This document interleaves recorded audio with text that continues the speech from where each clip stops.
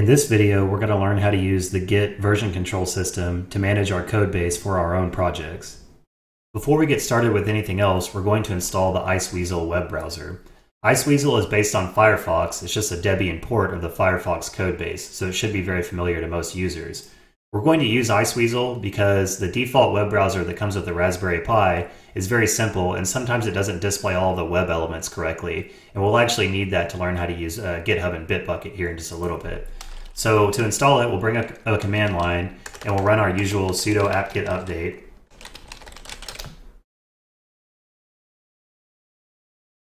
And once that is completed successfully, we'll go ahead and install Iceweasel with sudo apt-get install Iceweasel.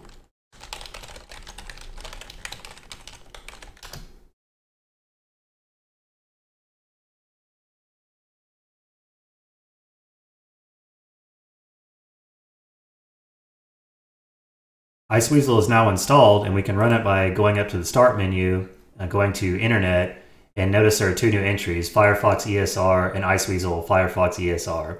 It puts two icons there, but you can click on either one. They do the same thing, and they both launch the same browser. So now you can see that we have a full version of the Firefox web browser running, and we're ready to start browsing the web. Now we're going to take a closer look at using the Git version control system for managing our own software projects. Version control is what allows us to back up our code to a safe repository somewhere while also keeping track of all the historical changes that happen to a code base as it evolves over time. It allows us to work together and collaborate more effectively and also roll back our code if there's any changes that we need to revert. We're going to talk about two very popular web services that implement the Git protocol. The first is GitHub, where the course source repository is located, and the second is Bitbucket. GitHub and Bitbucket basically provide the same service, but they have different pricing plans and different features that they include for their free accounts. On GitHub, a free account allows you to only have public source repositories. So any repository that you create or clone from somewhere else, any changes you make there will be visible to the whole world. That can be a problem if you want to maintain your own private repository for, say, working on your own assignments. Bitbucket, on the other hand, provides a very similar service, but it allows you to have private repositories with a free account. Their pricing model is a little bit different. It's based on the number of collaborators you have, but since a private account generally won't have any collaborators other than yourself, this is probably a better service for managing your own source repositories on if you're not collaborating on anything and you want everything to remain private. So suppose that we want to make our own version of the class source repository on our own Bitbucket account so that we can make changes and have those changes privately held in a private repository. We would need to clone the repository from its origin, which is on GitHub, into its new location, which is going to be in Bitbucket under some new account. So assuming you've registered for an account on Bitbucket, we're going to clone our existing course GitHub account into our new Bitbucket account. So when you go to a GitHub repository, you'll be greeted here with all of the source files and all the contents for that repository. You need to pay attention to the URL up here because this is the location that we're going to clone. Now, if we had a GitHub account and we were logged into that account, we could directly clone this repository into our account, and if we had a paid account, we could select to make that private. So we're going to go ahead and copy this URL, and then we're going to go over here to Bitbucket. And on this window, I've already logged into my account, and I'm going to clone the repository from GitHub into Bitbucket. So what you need to do to clone a repository is click on the Repositories button, Import Repository, and then on Source, you'll leave Git selected, and then you're going to put the URL of your repository, which we already copied. So this is the URL to our repository. And then we can name this something new. This is the name that it's going to appear as under the Bitbucket account, and I'm just going to leave it CSE 2100. Now this is important. You click this button to make it private or not. If you leave this unchecked, then anybody will be able to see the source code and the revision history and any changes that you've made. If you leave it selected as private, then it's only private and you can only view it by logging into your account. So once that's all set, I'm going to hit Import Repository, and this will begin the importing process.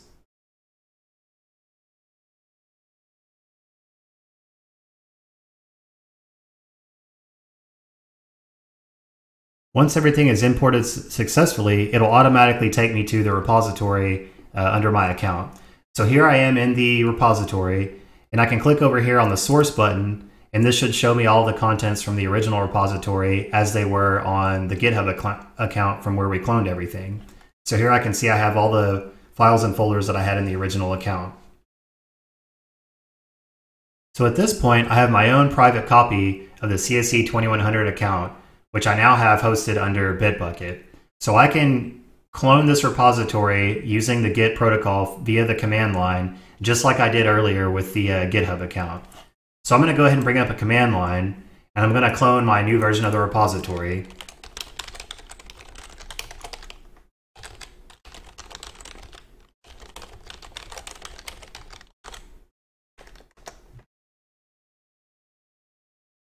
And now it's cloned that repository. So I can hit ls, and that shows that I have a new CSC 2100 folder, and that should have all the contents of the repository. So by navigating in that repository and hitting ls again, I can see that I do in fact have the files and folders from that Bitbucket repository. Now suppose that I want to change this repository by adding my own new files and modifying some of the existing files, and I want to back up all those changes to the Bitbucket account that we just created.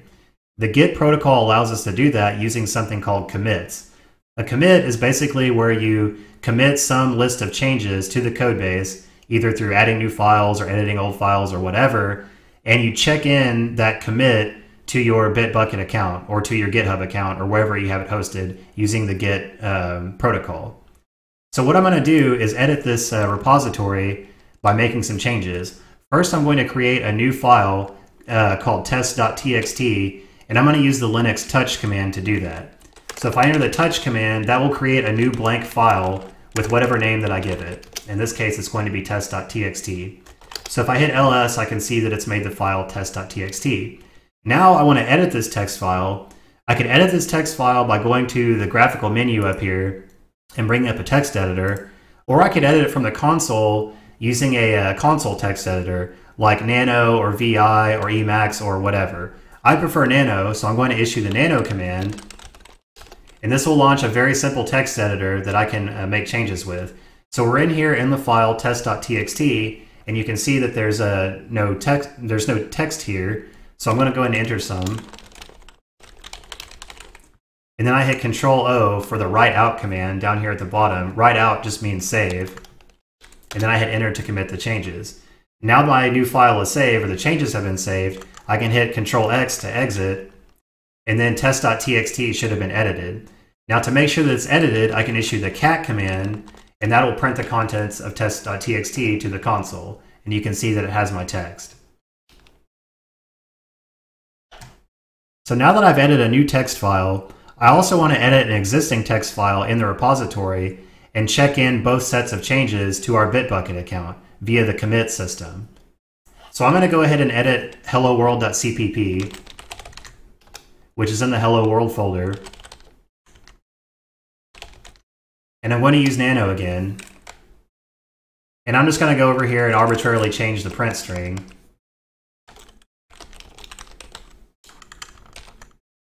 And then I'll save and exit from the editor just as I did before. So at this point, I've made a new text file, and I've also made changes to an existing text file in the repository. I'm going to go ahead and compile the modified version of Hello World, just like before, by invoking cmake. So I'll issue cmake dot, and then that will go look for the cmakelist.txt file that I've included with the source code. So now my file, my make files have been generated, and I'm ready to build using the make command.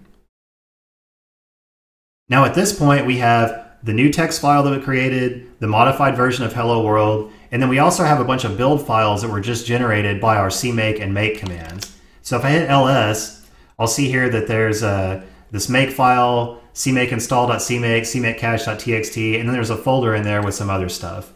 So what we want to do is commit our changes into the Bitbucket account, but we only want to commit certain files. Namely, we want to commit the new file that we created, test.txt, the modified version of hello-world.cpp, and we want to exclude all of the other new files because those are build files. Generally, we don't include build files into a source repository because it's specific to whatever platform that code was compiled on.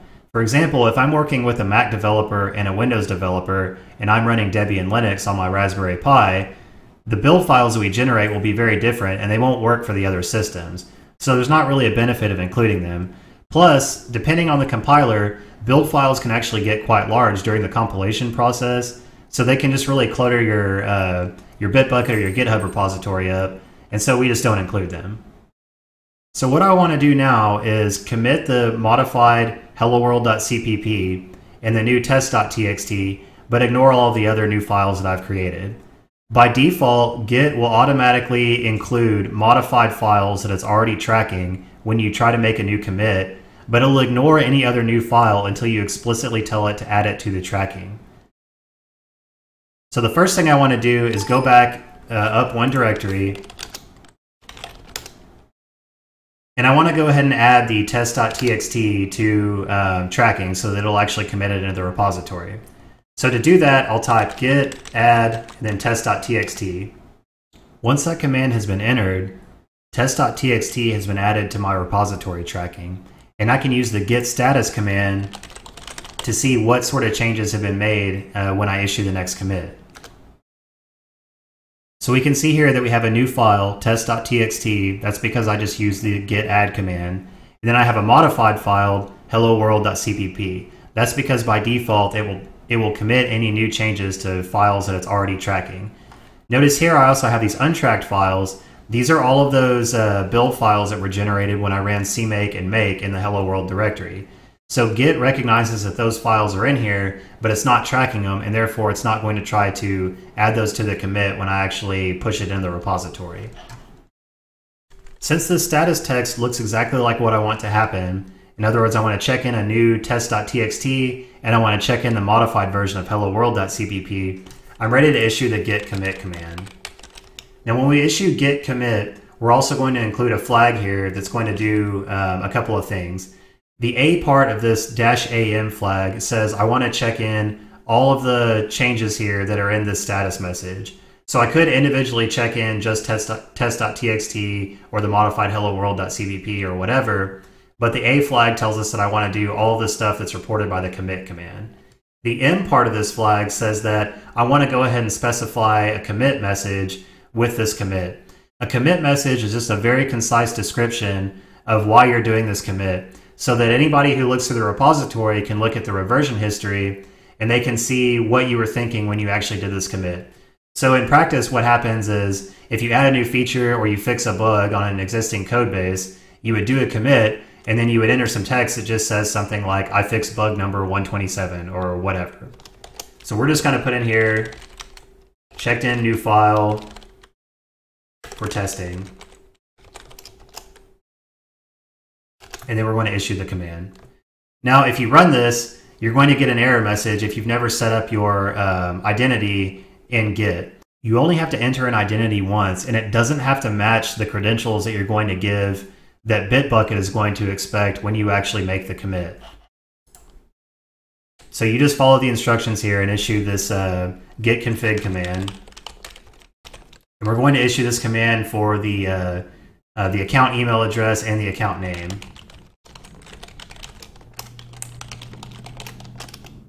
And again, it doesn't have to match what's actually registered with Bitbucket.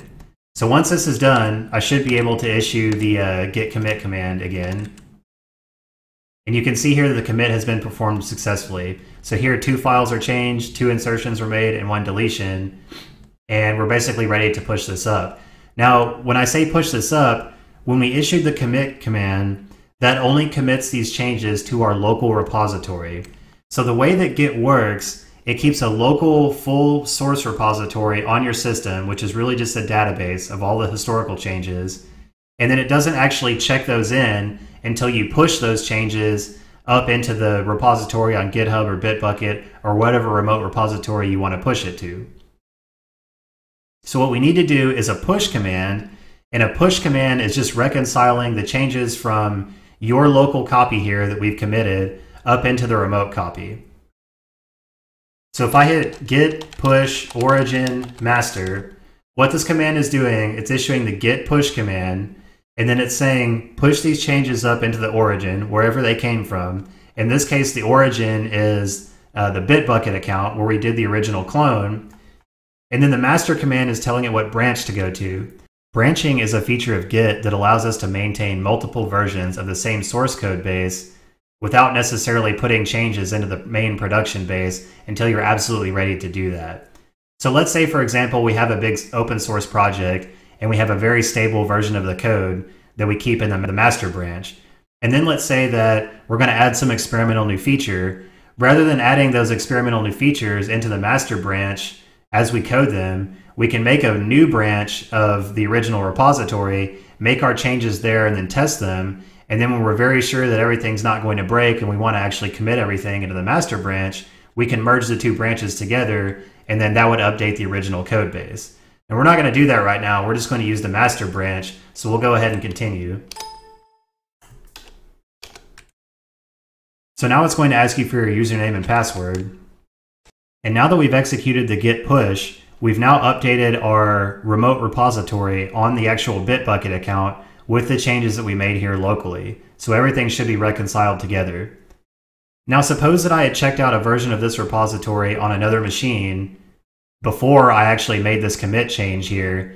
That other machine would be out of date. So the first thing that you do when you start working in a repository that you've already cloned is you want to reconcile your local copy before you actually try to make any changes so that you don't get conflicts. Because it's possible that somebody else has made a change and pushed that change up there and you have an older version of the source code.